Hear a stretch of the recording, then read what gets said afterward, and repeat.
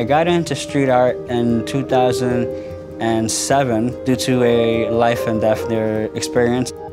I had to be rushed to the Bellevue Hospital, and on the way to Bellevue Hospital, I discovered a piece of street art by an artist, Tristan Eaton. Even as in the hospital, as I was getting prepped for surgery, I had my husband looking up, who's that guy and what was this about? And from then on, we started diving into this whole world of street art and muralism and learning about artists and techniques.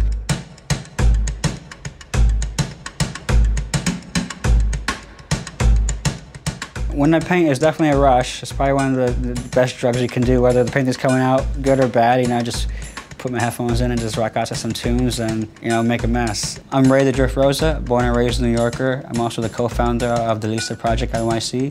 My wish was granted in 1999. Growing up with HIV was very difficult. My parents were carriers of it and I was born with it. Both were drug users, and that's how they contracted it themselves and, passed it along to me. I remember having my mom, she had overdosed and we were at Lincoln Hospital emergency room. And I sat in that waiting room for hours. And next thing I know, there was a social worker coming out, and I ended up in foster care at the age of 5. Things seemed a bit strange. I was the only kid ever in the house that was eating off of plastic plates and plastic sippy cups and all that stuff, As a kid, I knew it was weird, but I kind of, let it go, let it be. So that was a bit rough, but it was no idea what was going on until I was about age 10. And we went to a hospital visit and they hey, you finally gotta explain to him what's going on with his body. And I kind of just, after finding out what I had and, all the, things you get to learn about this, the disease, kind of put myself in my own bubble. I decided not to do much. I became a huge introvert. And at that time, I was attending a Jacobi Medical Hospital. I had a great doctor, and he made sure I was healthy, in good spirits. And he also noticed a lot that I was very much depressed most of the time. He had suggested a Make-A-Wish Foundation. He thought it would be something to cheer me up. And at the time, the popular wish was Disney World.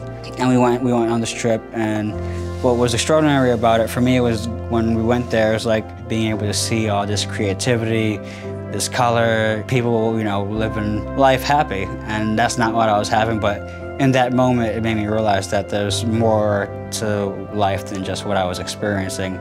And it was up for me to, decide how I wanted my life to be.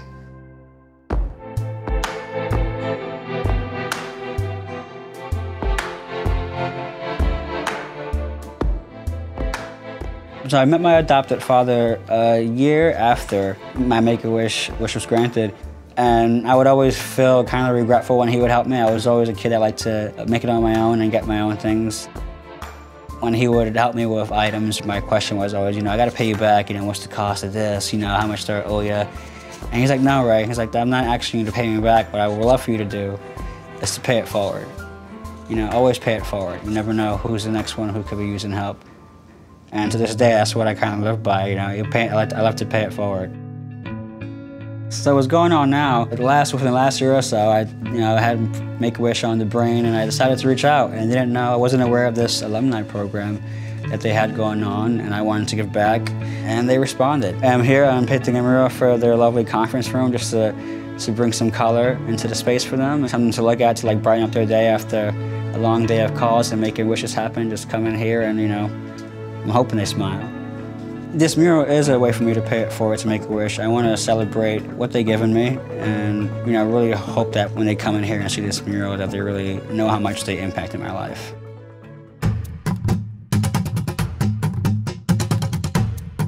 For this collaboration with Make-A-Wish, there will be more murals. This won't be the only one.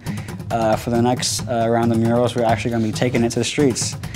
So we're going to be doing some community-based murals. I think this project is going to help Make-A-Wish in a big way, letting people know that besides them being here, that they care, that they're willing to be involved, and they want to be a part of the communities of the kids that they're granting these wishes for. They want more than just grant the wish. When we bring these artists in for this project, what I'm going to explain to them is first, what Make-A-Wish means to me and what Make-A-Wish means to the kids that they get to work with and the impact that they create, and just ask them to, within their pieces, to show that. Make-A-Wish means so much to me. It gave me a light when I needed one. But that's my mission with that, just to, you know, always pay it forward. You never know who's the next one who could be using help.